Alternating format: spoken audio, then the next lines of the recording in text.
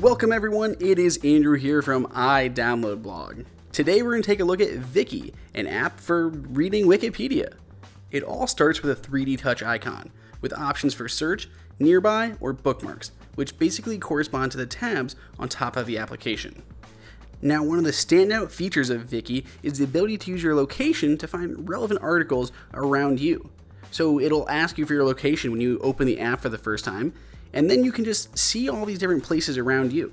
And it'll put these little arrows that kind of connect to the article headlines on the bottom of the page. So I can go in here and tap on Eagle Tavern, and I can read all about that local place that is just around your current location. This is a really cool way to learn more about maybe your hometown or where you're visiting for vacation. You can also move your location around on the map, so you don't actually have to do your current location. You can actually just kind of pan, zoom wherever you want on the map and just tap, and it will readjust and give you new articles around that location instead. I have to say, this is really the standout feature of this application, and I really enjoy it. Now, the first tab on the list when you actually get in here is going to be your recent articles. This is kind of a history of where you visited. In that top right hand corner, it allows you to adjust the languages. There are tons of languages here, obviously, because Wikipedia supports many languages.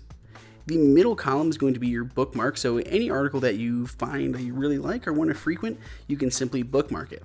So I like learning about, classic rock bands like the Beatles. I just go ahead and tap on that bookmark icon in that bottom corner. It has a really cute animation of kind of like some sparks flying or something, and then just saves it to that bookmark list. You also have the table of contents on the right hand side, which just slides out, and of course the share sheet on the bottom, so you can message or share any of these articles that you really find interesting. If you read Wikipedia often, you should really check this out, and you can find it for $1.99 at the link below. Please subscribe if you found this video useful, and until next time, this is Andrew for iDownloadBlog.